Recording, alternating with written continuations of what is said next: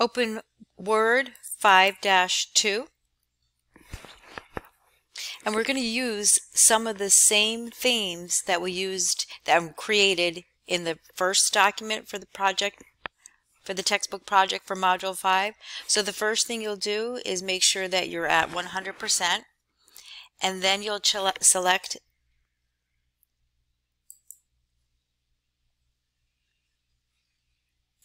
if you want to take a peek at, just for example, on the Home tab, the title's in Calibri 20, and this, but that's based on our features here in the Styles button, and the question, and the font Calibri 11, Calibri 12, and so forth.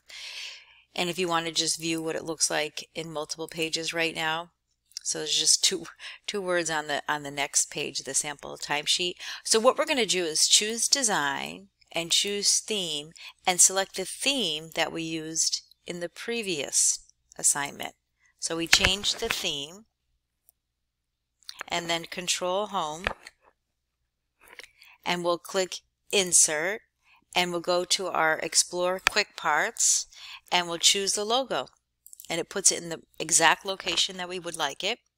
And then we'll Control End to get the end where we want that timesheet, and then you will choose Explore Quick Parts and select the timesheet.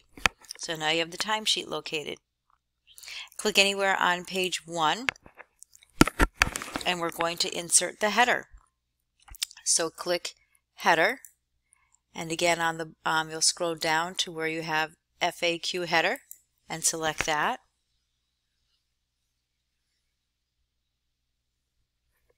And then we'll select the footer button and do the same thing, scroll all the way down, FAQ footer.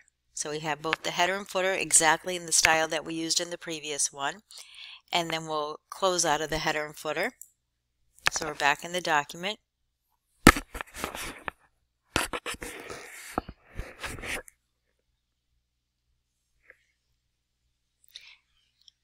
So now we're clicking to the left of the third question, because that's about where we would like to have that sidebar put in. So we're going to click Insert and the Explore Quick Parts. And it wasn't saved here. It's in a different location. So to find it, choose Building Blocks Organizer.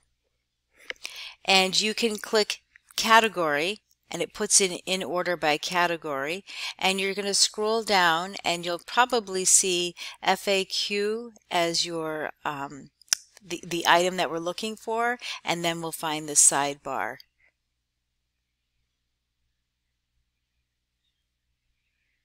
And just to give you an idea, it was about halfway down, and then it's FAQ sidebar. So go ahead and select that, and then there's your sample here. Insert.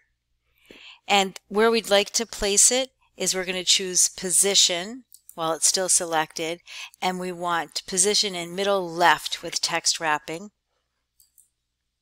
And of course we have our click anywhere to deselect, Control End, press Enter and type your name,